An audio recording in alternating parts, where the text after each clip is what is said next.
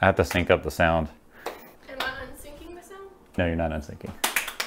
So, hey guys, today we're gonna do a photo shoot inside of the apartment. I'm photographing my friend Becca. She's a lovely model, sometimes.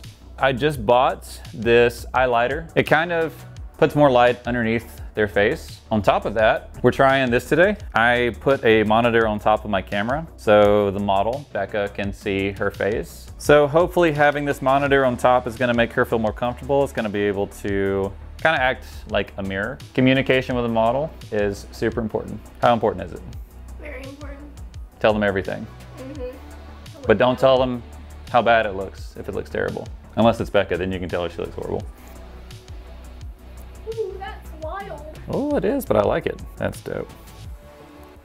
So I didn't even really give her that much of a direction. She has already kind of figured out the pose just by looking at the monitor. Even if you have a monitor and they can see what they're doing, it's always important to still communicate with your model, let them know when they're doing good. Very good, 1, 2, 3. Relax those eyes a little bit more. 1, 2, 3. Ooh, beautiful. So what I'm about to do now is I'm gonna turn the monitor off. I want you guys to pay attention to her mannerisms now. So right now, Becca cannot see herself. Chin down just a little bit. Good. Relax those eyes. 1, 2, 3. Me and Becca have shot before, so she definitely knows what she's doing, but I still want you to pay attention how still she is being, because she's not able to see herself anymore. It still looks really good, but her mannerisms have kind of slowed down. I'm gonna turn it back on just to kind of show you the difference again. 1, 2, 3. Perfect. Ooh, love that. Ooh, yes. Chin up just a little bit. Yes. Another tip, always ask your models what their preferred side of their face is. Perfect. Is it this? No, you don't know what you're doing. Yo, get a model that knows what they're doing.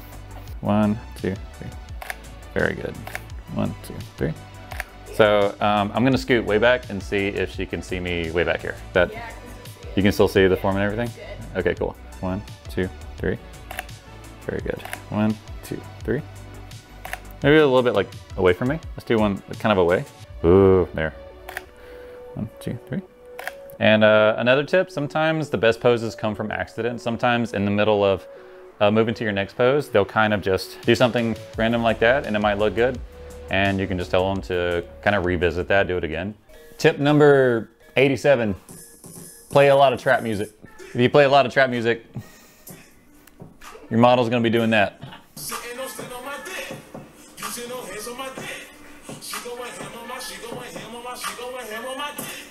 And we're demonetized. We got Becca in a new outfit. We're just gonna kind of continue the same thing with the new monitor and see how it goes. 1, 2, 3.